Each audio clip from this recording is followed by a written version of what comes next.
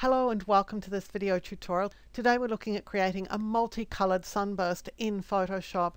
Now this is the result of a viewer who asked me for this video, so let's have a look and see how we're going to do it. I'll click create new because I want to create my starburst the size of my screen. So I want mine to be 1920 by 1080, so I'm just going to select that as my size. I'm working in an RGB color. I'll click create. Now my document is transparent, but I want to use this fill color, so let me just set that as the fill color. Goes the paint bucket tool and drop that into the layer. So next up we're going to create a new layer with the shape, but since we're using a shape it's going to be created on a new layer automatically. So let's just go and pick up the polygon tool here. You're going to make sure that this word up here says shape. And now just click in the document to create a three-sided figure. Don't worry too much about the width and height right now because it's really hard to determine exactly what you need. You just need a three-sided figure. So just click OK. This is what it looks like. Now we're just going to make it as big as we need it to be. So let's just drag it out here. Now my shape is filled with white, which is seriously unhelpful here. So let's just go back to selecting one of the shape tools. It doesn't matter which, and that will give you access to the fill. So you can always get to the fill and stroke provided you have a shape tool selected. So let's just click away from there. Let's go and place our shape where we want it. And I'm just using the smart guides here to line it up centrally in the document. So I want the tip here to be in the middle of the document. At this point, if my triangle shape is not big enough, then I can make it bigger. I think mine is not big enough, so I'm just going to stretch it a little bit. I'd like my shape to be bigger. And then I'm just going to reconfirm that the tip of it is in the middle of the document. Now, I'm going to make it a bit longer too, because it's going to have to go all the way around the document and it needs to go over this corner. So you might need to make it a little bit longer than you think it needs to be. Again, let's just double check that it is in the middle, which it is. So I have my shape layer selected. I'm going to choose layer, new, and in this case it is shape layer via copy. So I've got a second shape layer on top of the first. We'll go to edit and then we'll go to free transform. The very first thing you have to do is set the rotation point here, because if you don't, it's just not going to work. So let's just set this middle box on the right hand side to be our rotation point. That's critical. Next up we want to rotate it, and you need to rotate it a number of degrees that when you divide that number of degrees into 360 you can do it a whole number of times. There are no fractional elements. So a number like 60 for example is really good because 60 goes into 366 times. You could use 30 because 30 goes into 360 12 times. You could use 15. I'm going to use 15. So I'm going to set my degrees here, this option here, to 15. And we're rotating around 15 degrees. At this point, the critical thing is that you have a gap between your two triangles. If you don't have a gap, your number of degrees is too small, or your triangle is too big. So either way, you'll need to start over. So let's just click the check mark to commit that. Next up, we're going to do a finger contortion. You're going to hold down the Control key, the Alt key, and the Shift key. On a Mac, that would be Command and Option and Shift, and you're going to tap the letter T. And every time you tap the letter T, you get another one of these triangles. And so you're going to go all the way around until you get back to the starting point. And just check to make sure in the layers palette that every single one of these shapes is on a separate layer, because that's going to be crucial to coloring them again. So now we're going to color them, and the way I'm going to do this, I'm just going to select the first one, or the topmost one. I'm going to hold down the Control key on a PC, Command on a Mac, and I'm going to skip 2 and do the next one, skip 2 and do the next one. And I'm going to keep doing that, holding down the Control or the Command key until I get to the very bottom. This is going to give me 3 colors in my sunburst. So I now have all the shapes selected that I want to change the color of. Again, I'll go to a shape tool. It doesn't matter what shape tool you choose, and I'm going to choose another color. So for this one, I'm going to do a bright yellow. So I'm going to go for this yellow. And so you can see that we've now got evenly spaced around this sunburst yellow shapes. Then we can go back and do the same thing, but this time we're going to identify the yellow ones, which is this one here, and take the one immediately underneath it. Again, just a nice little visual. This is yellow. I'm going to click the one underneath. I'm going to do the same thing all the way down. And then I'm going to choose another color, and this one's going to be orange. So my sunburst here is going to be reds and oranges, but you can choose any colors that you like. So let's just go and get a good orange color. Now if you don't like that, you can just keep clicking until you get something you do like. So I'm thinking this one's a good color. So now I have my multicolored sunburst, and I can just save that and use it.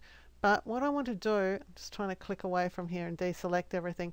What I want to do is show you how you can actually add a texture mask to this. So if we wanted to have texture in our sunburst, this is how we could do it.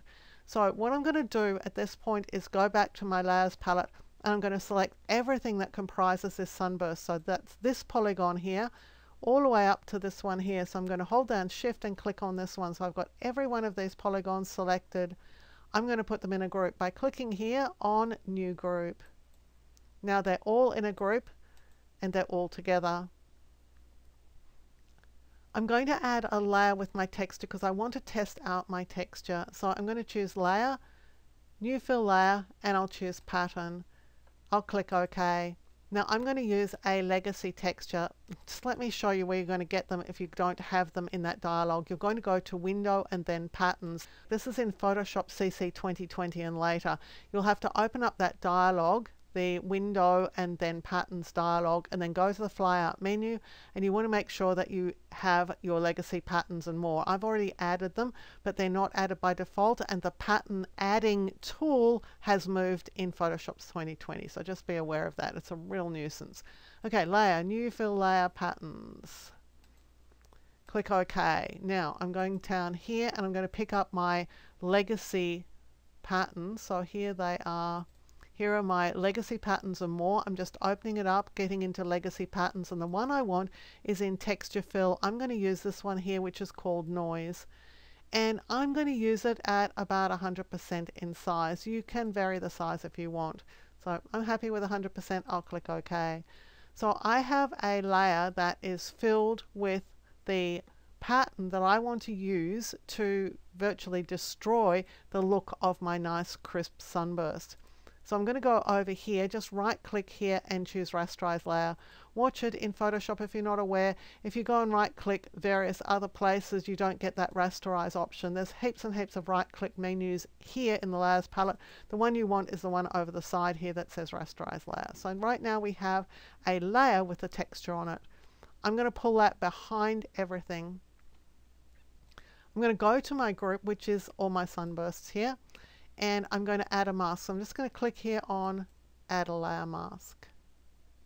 Then I'm going to use this pattern in this layer mask, and this is how we do it. With this group selected, with its mask in place, we're going to choose Image and then Apply Image. Apply Image is a feature that allows you to add things to a mask in this case. So what we're going to do is we're going to add the contents of that pattern fill layer. You can see here the pattern fill layer is being added to the mask. It's just a dead easy way of getting a layer into a mask. It's the simplest way probably to do it, although it looks like it would be harder than it is. At this point you can invert it, so if you want your image to be darker and block out more of the color, you can do that. For me, it needs to be lighter. You can also adjust your blending, so you can, for example, decrease the opacity too. So if you didn't want this quite such a heavy effect, you could wind down the opacity of the mask here to 80%. Just experiment with the settings in this dialog to get something that you like as your mask layer, and then click OK.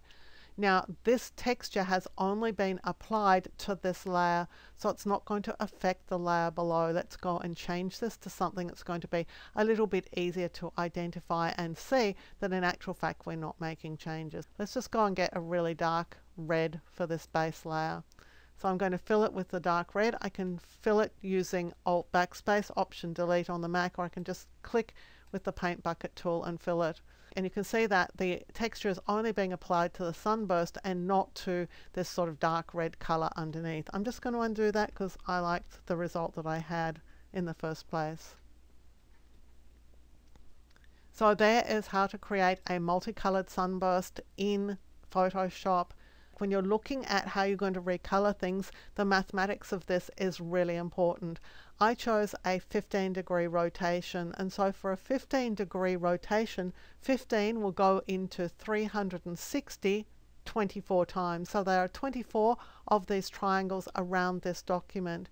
And so when I'm recoloring, I'm looking at some number of recolorings that will go into 24. And so 3 will divide into 24 evenly. It goes in 8 times. So we've got 1, 2, 3, 4, 5, 6, 7, 8 of these little triangles that are yellow, and 8 are red, and 8 are orange. Well, because we've got 24 of these triangles, we could also have used something like every 6th one we could have recolored, every 4th one we could have recolored, every 12th one, or every 2nd one. Those are numbers that all divide evenly into 24. So just getting the mathematics right will give you a better result if you want an even sunburst. Now, before we finish up, I have additional Photoshop training at Skillshare.com.